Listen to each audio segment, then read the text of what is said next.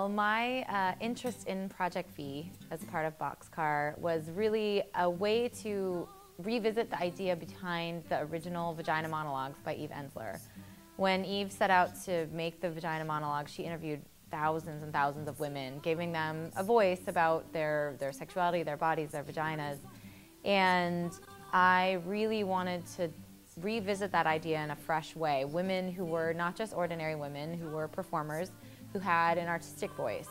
And what would they have to say about their vaginas, their experience with their vaginas through their different genres. So we've got stand-up comics, we've got a puppeteer, we've got writers, poets, a dancer, and how would these performers use their unique voices and art forms to really talk about the same thing, which I think is really still vitally important to be talked about.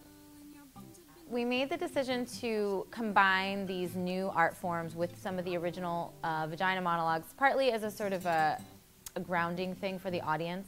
People know the Vagina Monologues, they know what they're about, they know what their purpose is, and so we felt the audience, it would allow them to connect with the new art forms a little bit easier with that sort of sense of familiarity, and also just to pay homage to the original idea, the precursor. We're taking a new take on it, but we are still wanting to validate the original experience.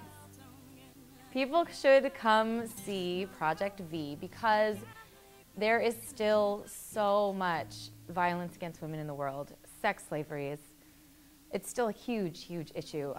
And the reason why Eve first did the Vagina Monologues was to help combat violence against women. And so in our small way, we're also trying to help that. It's a message that's been said before but needs to keep on being said until these atrocities don't go on anymore. So I think it's very important that people come and see it.